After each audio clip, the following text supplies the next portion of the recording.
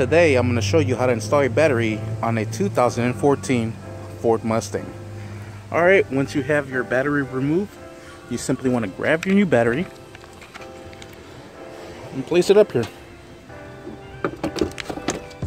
Next thing you want to do is secure the battery. So we're going to go ahead and secure it. Alright, once you have the battery secured, take off the protective covers for the terminals. Put on your positive terminal and your negative terminal.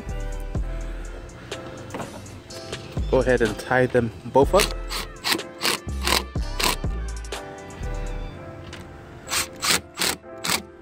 Alright. Put this cover back on here. It doesn't look like it's going to work, so we're going to slap this one on here. And that one's not going to work. We're going to have to cut that off. But there it is. That is how you install a battery on a 2014 Ford Mustang. Sweet. Thank you for watching. Please like and subscribe. Don't forget to hit that bell. All right, let's get out of here before we get kicked out.